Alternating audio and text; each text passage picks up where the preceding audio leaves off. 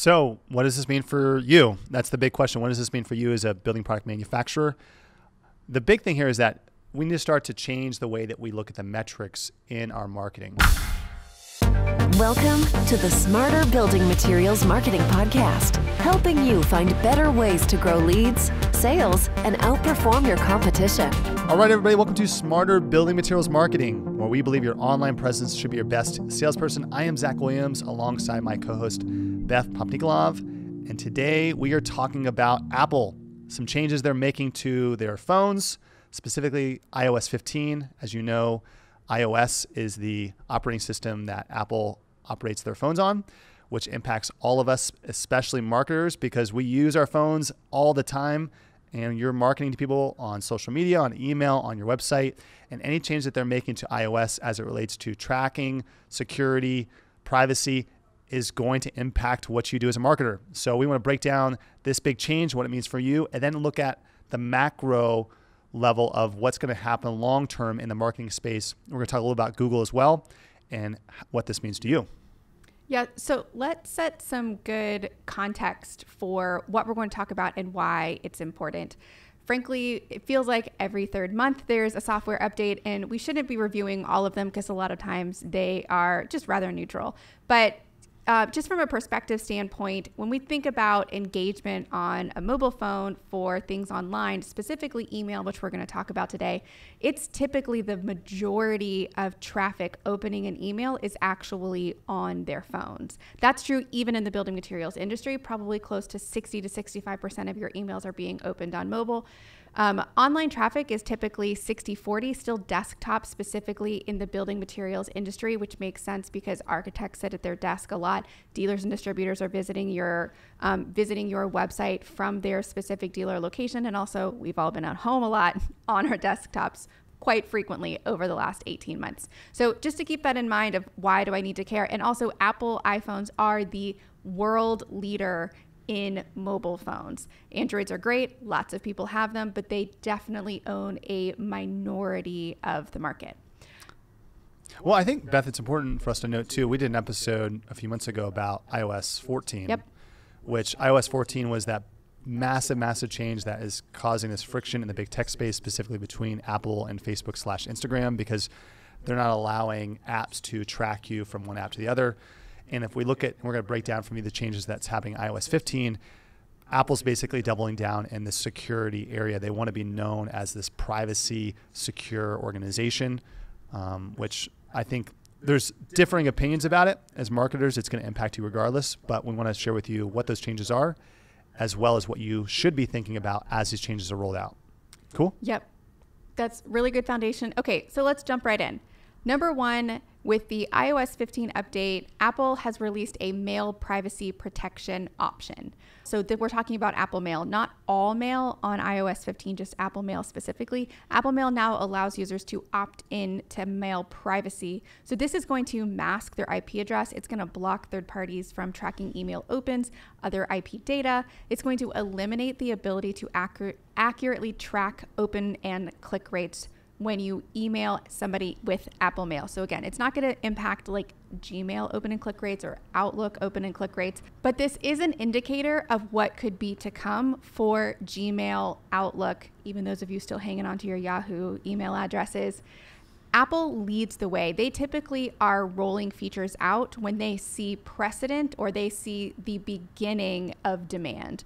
They see that there is going to be people asking for more privacy when it comes to their email specifically, and that's why they've offered this option to Apple Mail. Now, the good news is, from a building material standpoint, Apple Mail is actually typically is not highly utilized. The majority of email servers that we see being used across the channel, Outlook is usually number one, quickly followed by Gmail.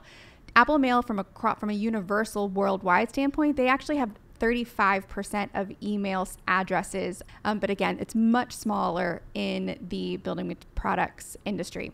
Now, just to wrap that up, this isn't something that means your email newsletter metrics are immediately unreliable. However, if you do see something that just seems a little bit wonky in the next couple of months, or suddenly a spike is up or down, this would be something to look into to understand if this is potentially impacting that.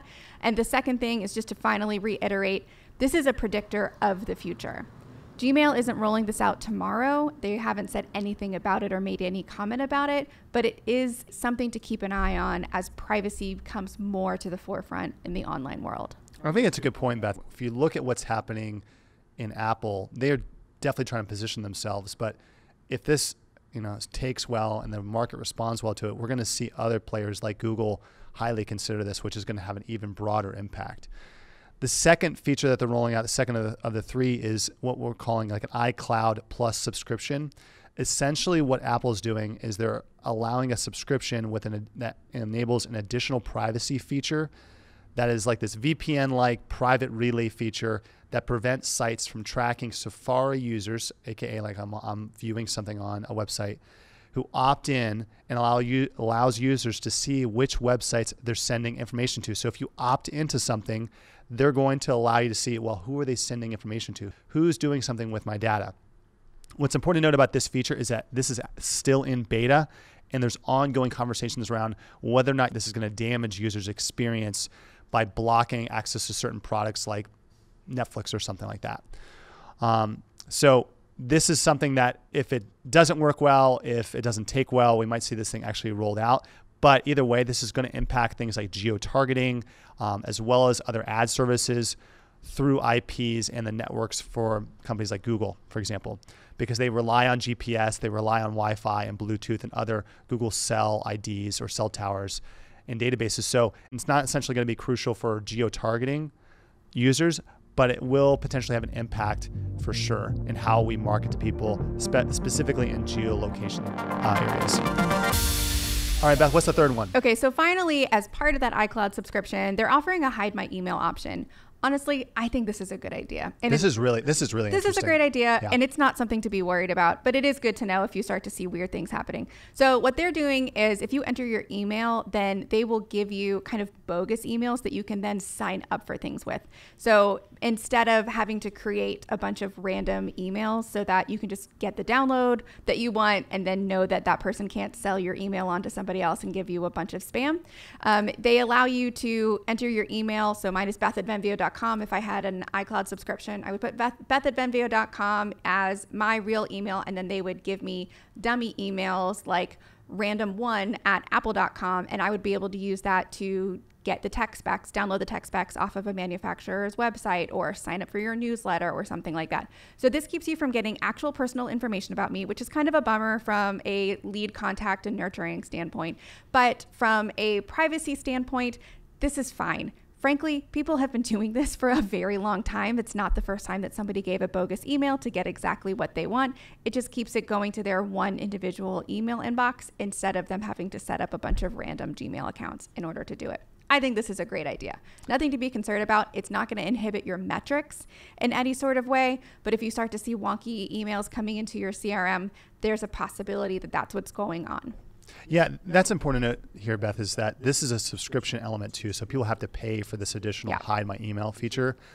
But the impact to you as a marketer is that in your CRM or marketing automation tool, this same person who enters an email might have multiple different email addresses assigned to them. Yeah, that's a good point. And you might not know that individual's true email address because they're masking it. So this is one area where Apple's most likely testing this out to see if it's going to work for long term. But for you as a marketer, this is just something for you to be paying attention to in your CRM. If you start to see a bunch of different wonky email addresses or strange email addresses, it's because potentially of this. But to Beth's point earlier, like this idea has been around for a while. Like you can go to different websites and grab a random email address. Apple's just trying to connect that dot a little bit more closely to their operating system. There's not a windfall of iCloud subscriptions just like stampeding to get this type of privacy. This is simply a, hey, this is something that we need to have our eye in for 1, 2, 3 years down the road as digital marketers to understand what kind of temperature is Apple taking from the expectation of privacy as they roll out. We all know Apple does things before people even want them. Like, did anybody want them to get rid of the headphone jack? No. But now we're all super glad that they did, and we love our AirPods. So that's kind of what's happening here from a privacy standpoint, is they see that this will go from a, oh, that would be cool, to like, I'm literally not going to get a phone or interact with something without this. So what does this mean for you? That's the big question. What does this mean for you as a building product manufacturer? The big thing here is that we need to start to change the way that we look at the metrics in our marketing. So instead of open rates, for example, we will begin, and this is something that will happen over time, we need to begin to shift to other metrics to gauge success of an email campaign specifically. This is all targeted email. Metrics like clicks, site traffic, click maps, and unsubscribe rates can be other indicators that you should be looking at. But we'll also use things like surveys and customer interviews to gain additional information about what readers are looking for and responding to. The other point about this thing that's important to know here too is that the use of URL parameters, UTMs, which if you're in marketing, it's like a tool that helps you understand how, if someone clicks on something, what campaign that's tied to, are going to become even more important for connecting browser activity, aka site visits and conversions, with specific users. So if you're not using UTMs as a part of your campaigns, which is something we always do and we recommend to everybody, you need to absolutely be doing that, because that is going to tie that user activity across multiple sessions more directly, because you might see that disconnectivity between people because they're changing their email address or masking it for some reason. Beth, what are some of the other impacts that people are going to run into? Yeah, so this all can sound very scary, especially if you are a marketer who is responsible for the success of your email. And what we would encourage is to start digging deeper into how people are truly engaging with your email. Opens are going to be the #1 impacted result from this new privacy rollout. Are you getting hundreds and thousands of people that are reading your content, or do you have a pretty decent click rate but a very low click-through rate? Click-through rate meaning they actually click on something and then go on to read whatever you've delivered to them, whether it's product brochure information or leading them to your blog and your newsletter or anything like that. That's where you're still going to be able to get fairly reliable data. And if you have good content, you don't need to worry, because people aren't going to magically stop reading your emails just because these privacies are rolled out. But if you have just kind of been spamming and getting away with it, this additional privacy stringency is going to hurt you. But if we're honest, that's kind of a good thing, because nobody means to be spammy, and it's never a bad thing to take a pause and look at your strategy. Well, I mean, the other thing here too, Beth, is that Google's going to be rolling out, or phasing out cookies on Chrome browsers in 2023. So if you look at that, like, that's a reason why we should be taking these privacy shifts more seriously, why we should be getting ahead, because and for marketers, we go, oh my gosh, like, what are we going to do? They're moving cookies, they're moving some of the trackability of emails, for example. I actually think it's going to be a positive result, because we're going to shift our attention from things that look like vanity metrics, like, hey, what are my open rates? Yep. Open rates don't necessarily matter for an email. What matters is, does someone click in that email and then convert on your website? Exactly. We're still going to track those kinds of things, but we're going to have less insight into those vanity metrics, like AKA open rates. So what does this mean for you as a manufacturer? You need to take these privacy concerns, these privacy shifts seriously. You need to start to think about how you can leverage UTM parameters and UTM codes more effectively. And you need to make sure that you're doing a good job of delivering value, because at the end of the day, if you deliver unique value to your customers, if you're telling that story that's unique to them, if you're giving and not taking as much, you're going to position yourself as that leader in your industry. You're going to continue to garner the attention of your audience. Hopefully you all found this helpful. We know this is a little bit more of a technical episode, but we did want to cover it because it's impacting marketers and those across the industry. If you want more content, we're also going to be linking to a few articles about this on our website. If you go to venveo.com/podcast, you'll see this episode there with a few links at the bottom of this post. One other thing we want to ask you for is, if you enjoy our podcast, we put a ton of effort into it. Make sure you go to the Apple Podcast Store and give us a strong 5-star rating. We will thank you for that. We're always looking for people to give us feedback. So if you enjoyed this episode, if you enjoyed other episodes, we would really, really welcome and appreciate any kind of positive reviews. Until next time, I'm Zach Williams alongside Beth Popnikolov. Thanks, everybody.